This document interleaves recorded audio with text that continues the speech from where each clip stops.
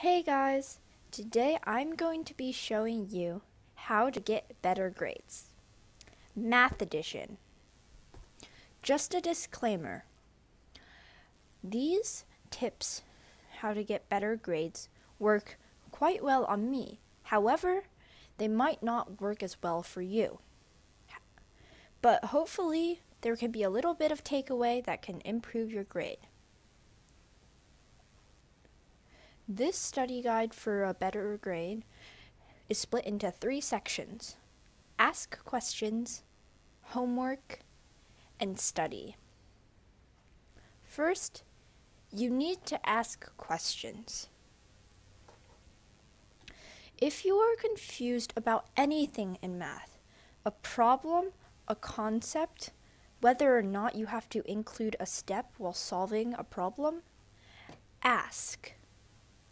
Math is very right or wrong, so you either on a test get the question correct or get it incorrect and then lose points.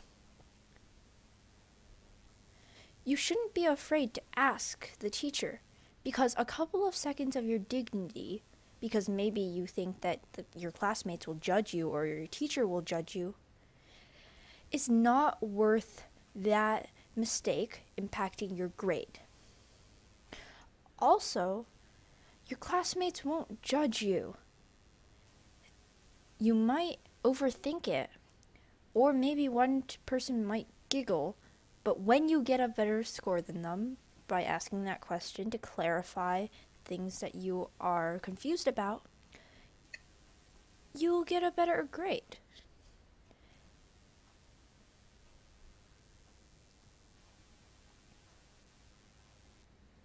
Secondly, ask your teacher for extra practice sessions. For my school, this means coming in early, staying in after school, or going to your teacher for lunch. Your teachers either make your tests and quizzes or they have seen your tests and quizzes before you, so they know all the material on it. When you ask for a practice session, they'll most likely give you the practice materials for the things that'll be on the test. And sometimes not the whole unit is on the test. And so you can only practice those few things. Also, your teacher knows your strengths and weaknesses, and so she or he can give you tailored practice sessions before a test. For me, math comes a little bit easier in school, so I don't need these practice sessions as often.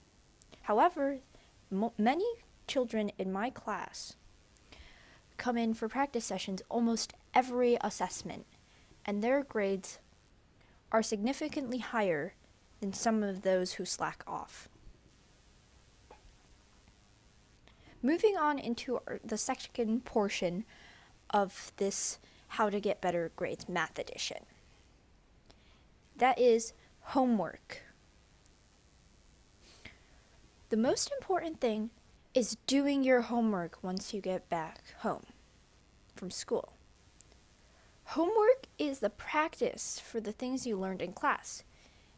And without practice, there is no progress. Practice will help you solidify the things that you learned in class. So once you get to the test, you will have all the skills solidified and you won't have to second guess everything that you're doing.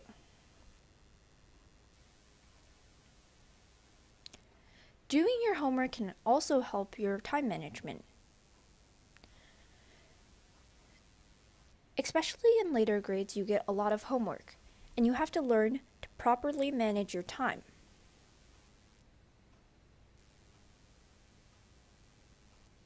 By doing your homework earlier on in earlier grades, you can see what kind of ways of studying you like, or when you like doing your homework to make yourself be the most productive.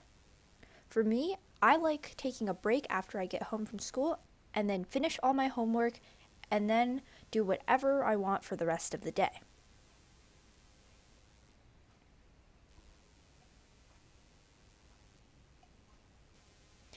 The third, and probably the most impactful point in this How to Get Better Grades Math Edition, is study. Study for your tests. The most important part of studying is to study your mistakes, because by looking over your mistakes and correcting your mistakes, you will be less likely to make them, increasing your score. Pinpoint where in math, or what concepts, or what type of problems make you the most vulnerable, the ones that usually you get points off in. I usually do this once I get a test back.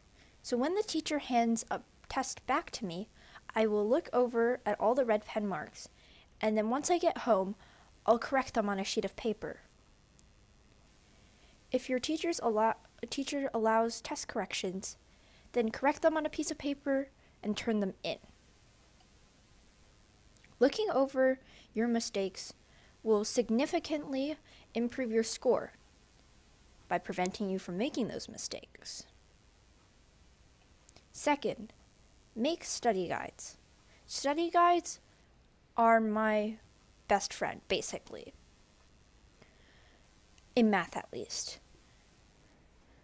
I like to start my study guide very early, so I'm not frantically shuffling through my papers the night before.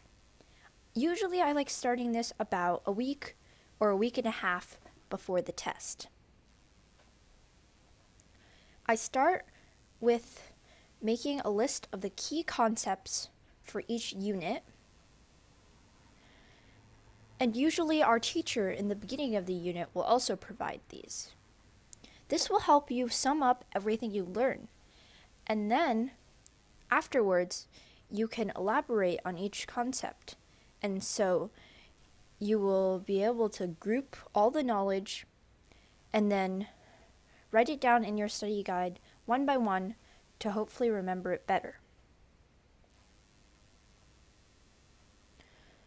One thing that extremely helped me is try not to use your notes, because if you rely on your notes to make your study guide, you're just reading your notes, and that's not active learning. Therefore, you can't remember it as well. So, by not using your notes, you can go into your memory and bring all the concepts out and remember all the concepts. Therefore, by the test, you are more likely to recall the information, so you can get the best score that you can.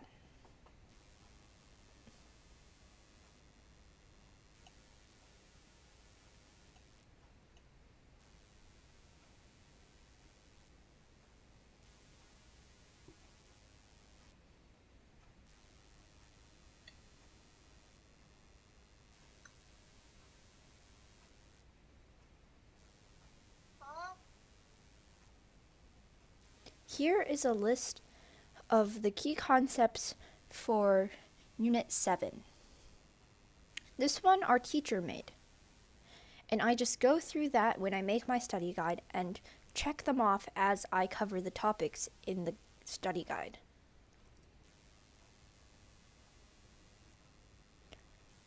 Within each big concept, I have also mini concepts, so I can break down the big topic into smaller topics and therefore break it down even more so I fully understand everything.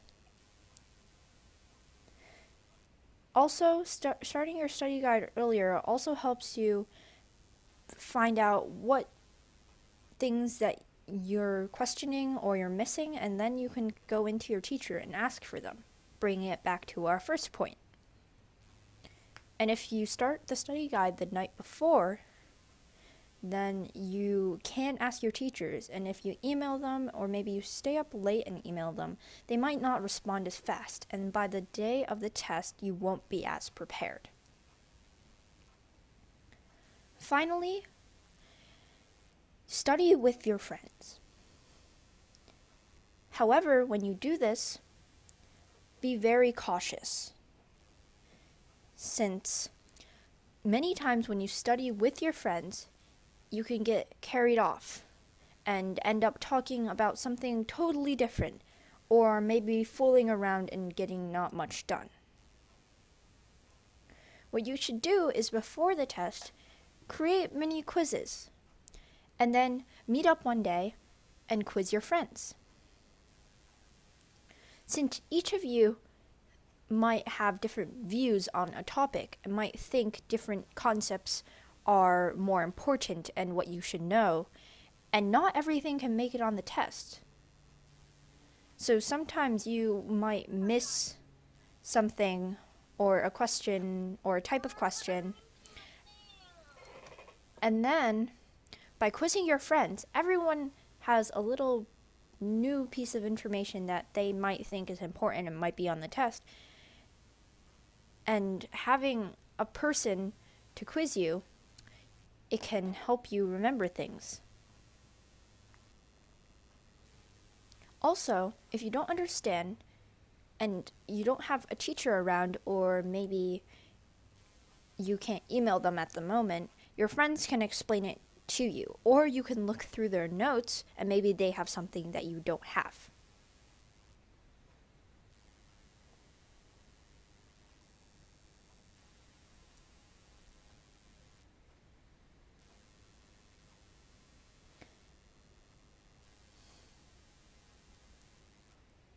Thank you for watching.